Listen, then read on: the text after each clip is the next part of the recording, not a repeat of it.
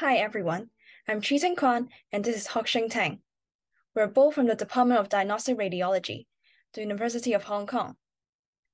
Today, we're going to present our manuscript on prognostic utility of cardiac MRI, myocardial strain parameters in patients with ischemic and non-ischemic dilated cardiomyopathy, a multi-center study. We'll first introduce what is myocardial strain. Myocardial strain measures the degree of deformation of a myocardial segment from its initial length to maximal length. In the diagram on the right, it shows the definition of various myocardial strains.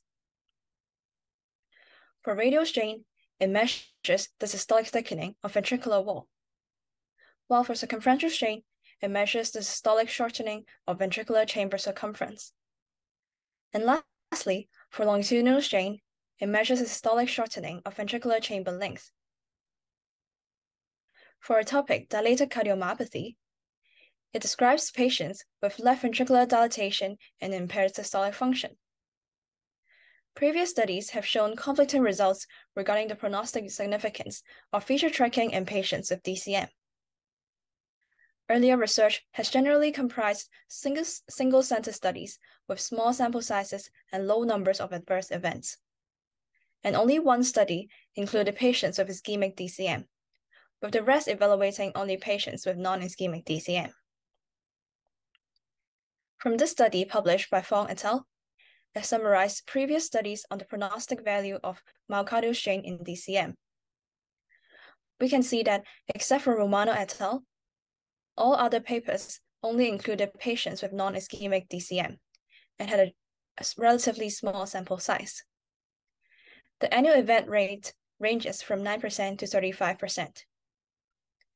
Bus et al. And Romano et al.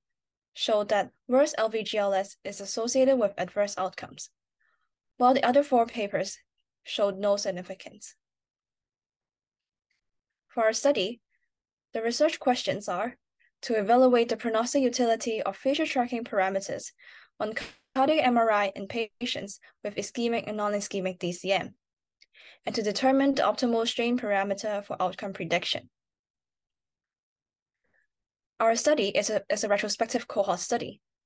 We've included 471 patients.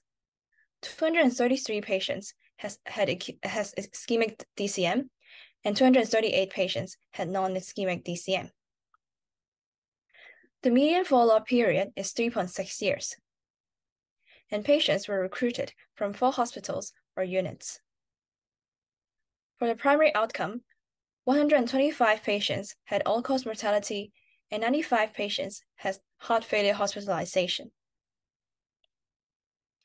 For cardiac MRI analysis, left ventricular and right ventricular volume and functional assessment were performed on the short axis cine images.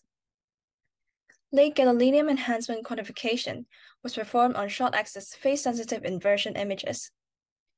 And for feature tracking, was performed on LV and RV global radial strain, global circumferential strain, and global longitudinal strain. For statistical analysis, univariable and multivariable Cox regression models were performed to identify predictors of the composite outcome. For multivariable analysis, all variables with a p-value less than 0.05 in univariable analysis were included in the models. The presence of LGE was included in the multivariable models regardless of its significance in univariable analysis, because of the recognized role of LGE as a prognostic parameter in patients with DCM. Because of the collinearity between the strain parameters for a given ventricle, 3 separate multivariable Cox regression models were built, one including LVGRS and RVGRS, one including LVGCS and RVGCS, and one including LVGRS and RVGRS. Also, log-rank tests were performed, and Kaplan-Meier curves were plotted by tertiles for the myocardial strain parameters. So here are the results of the univariable analysis.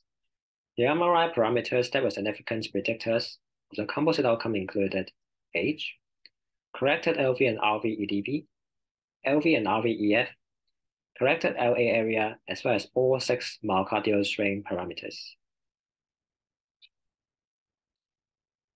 And these are the results of multivariable Cox regression models. Our first model included H, EDV and EF of both ventricles, presence of LGE, as well as LV and RV global radial strains. While the second model included LV and RV GCS, and the third one included LV and RV GLS. In these three models, the only strain parameters that was a significant independent predictor of the composite outcome was LV-GLS. The remaining strain parameters were not significant. And here are the Kepler markers by tertiles for event-free survival in all patients. For all strain parameters, log-rank tests show that patients with values indicating lesser myocardial strain for GLS and greater myocardial strain for GCS and GLS had significantly higher rates of composite outcome. To conclude, our study revealed that both LV and RV myocardial strain parameters on MRI were significant predictors of adverse outcomes in patients with DCM. Only LV-GLS was a significant independent predictor in multivariable analysis among the strain parameters. Finally, these are the acknowledgements. Thank you.